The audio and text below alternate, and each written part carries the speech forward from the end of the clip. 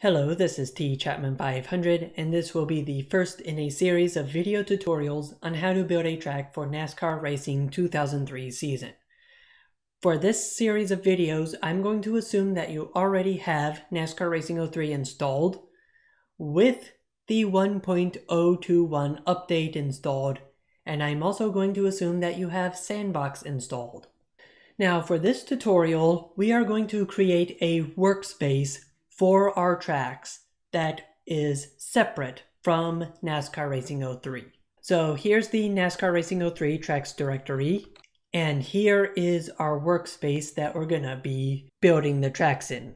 Now to fully set up this workspace, we're going to take the shared folder from our NASCAR Racing 03 tracks directory, and we're gonna copy it into our workspace. We're then going to take the makelib and RTS files and copy those into the shared folder. Then we're going to go into command prompt and navigate to this shared folder. So this is our workspace directory, and now we are at the shared folder. We're gonna type in makelib, which is the name of the application, hit enter, and that'll give us a nice reference.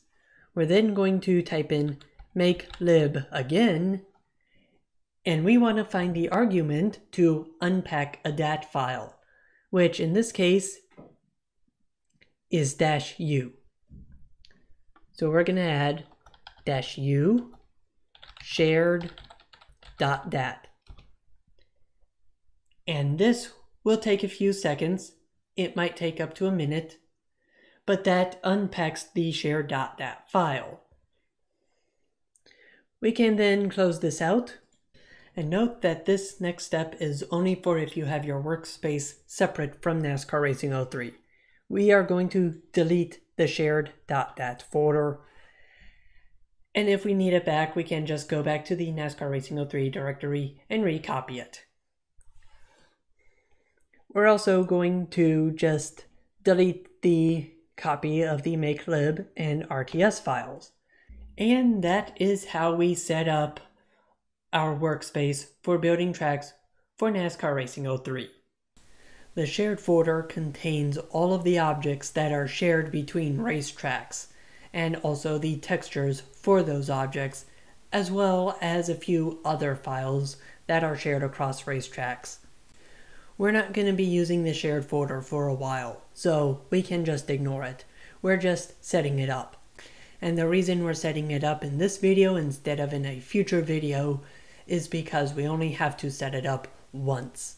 Also, there is a myth going around that you have to copy the contents of the shared folder into each of the track's local directories.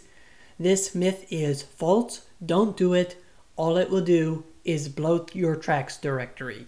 Now for the next video, we're going to set up the directory for the racetrack that we want to build. So I hope you enjoyed. Don't forget to rate, comment, subscribe, and share. And if you want to support my work, you can do so via Patreon or Subscribestar. Also, link to my Discord server is in the description. This is T Chapman 500 signing off.